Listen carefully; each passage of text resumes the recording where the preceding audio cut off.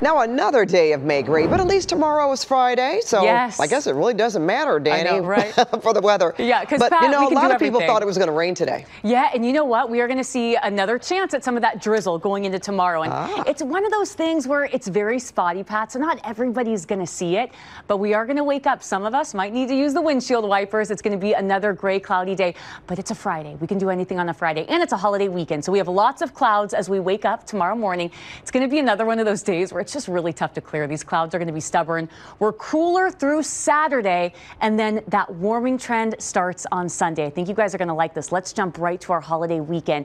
So Saturday, we are going to be in the upper 60s, low 70s in LA and Orange County. This is still well below normal. We're going to start off with the gray, but we will get more sunshine in the afternoon. And then once we go into Sunday, this is actually supposed to say Sunday right here, we'll be in the low 70s. And then by the time we get to Monday for Memorial Day, we are going to be in the low 70s, and we keep that climb going. So let's back things up and talk about the gray we've seen. I mean, look at all these gray boxes. This is our May gray calendar, and you can see the last 16 days in a row have been gray, but we have seen 20 days in May. So about 87% of our days in May so far, they have been gray, and we're going to keep adding to that, folks, going into our Friday and also our Saturday.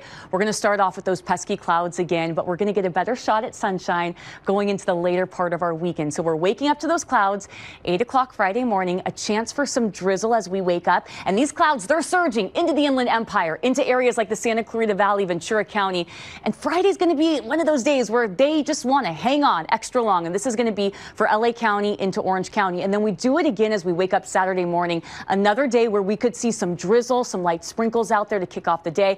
But take a look at what happens once we get to late morning, early afternoon. We're going to see a better shot at clearing. That means a better shot at some sunshine. So hallelujah for that. And you can see that right around noon. Unfortunately, Orange County, our beaches, we're going to see those clouds kind of hugging the coastline even Saturday. And once we get to Sunday morning, we see those clouds again, but things are going to look much better Sunday afternoon. Tomorrow, it's going to be a cooler day for us, very similar to today. We are talking 60s in the Basin, 60s in Orange County, low 70s in the Inland Empire, and we're down to the mid 70s in the high deserts. We were in the mid 80s today in the high deserts.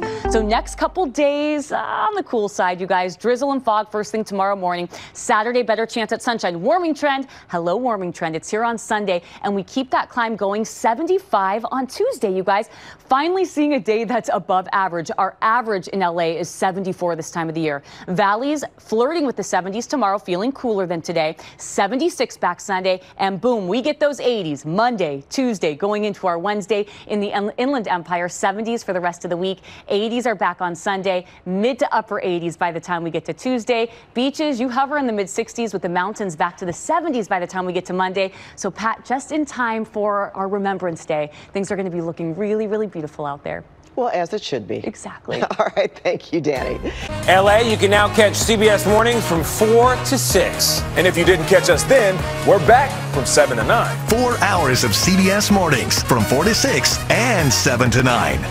Everything your morning should be. Start your day with KCAL News Mornings, 4 to 11 a.m. CBS News Los Angeles, your local news, streaming wherever, whenever.